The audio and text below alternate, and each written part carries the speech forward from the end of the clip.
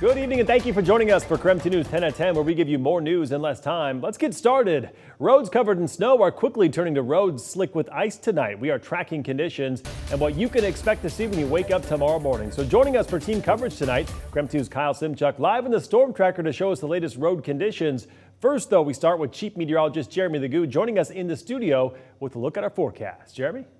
Well, Mark, when it comes to the overall forecast, it's all about the temperatures. We sit at 27 degrees right now, so not all that bad. A little bit of light snow coming down out in Airway Heights, but look at the dew point, 19 degrees. We are drying out, and that means our temperatures are set to drop. We just expired those winter weather advisories up and over 4th of July and Lookout Pass.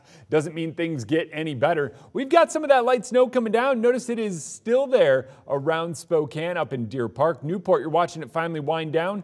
Coeur d'Alene, Hayden, still in some of that snow. Expect that to wind down here shortly.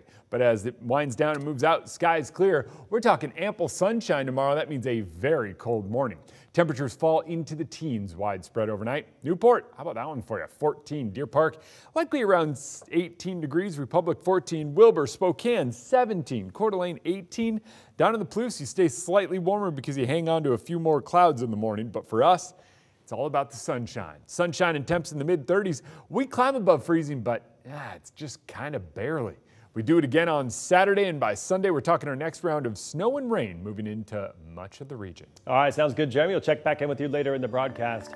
Spokane police responded to more than 80 crashes as of this afternoon, and with ice now taking the place of snow, that number will likely go up. KREM 2's Kyle Simchuk joining us now with a live update on road conditions. Kyle?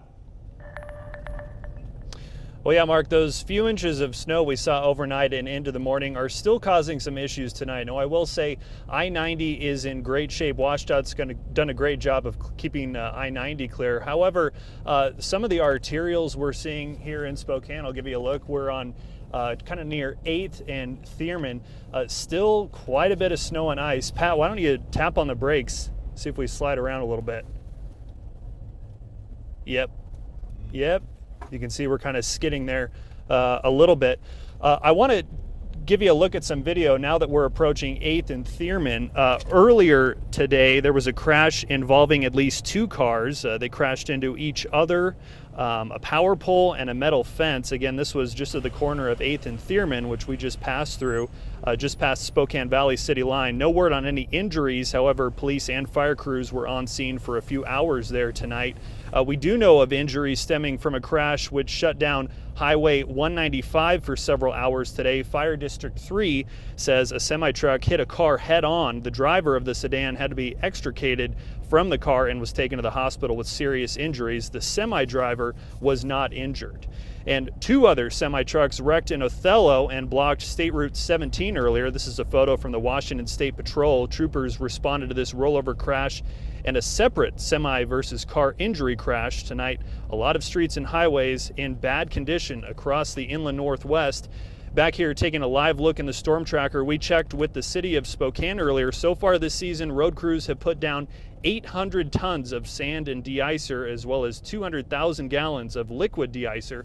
It could be another tricky commute tomorrow. Be sure to check in with Up with KREM beginning at 5 a.m. for the latest road conditions. Reporting live in the storm tracker, Kyle Simchuk, KREM 2 News. All right, Kyle, thank you very much. And we have been tracking the snowfall and its impacts all day. Head to KREM 2 Plus rather for a look back at all of our coverage. It is free to download right now on Amazon Fire, Roku, and Apple TV.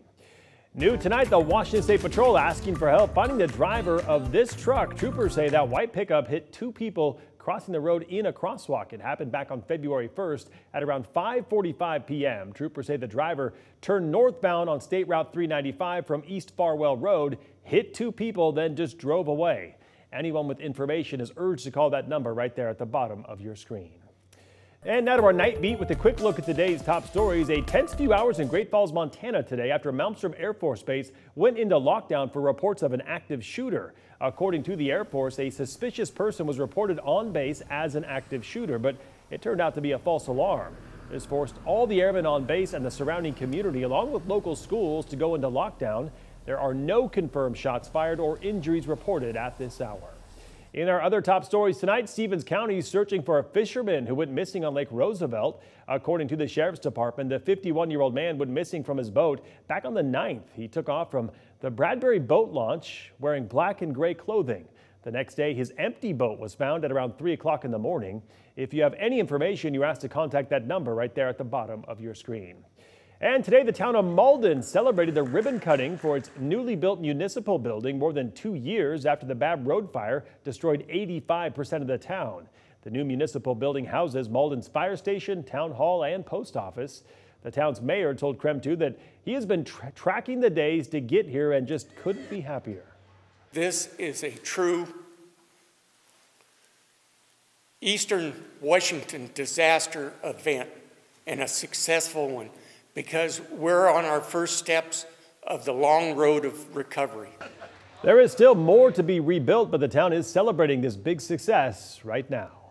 And that was your Night Beat. To learn more about any of these stories, just head to our website. That's KREM.com. Well, it is Boomtown Week here on KREM 2, where we focus on the growth across the inland Northwest, including changing roadways and traffic patterns.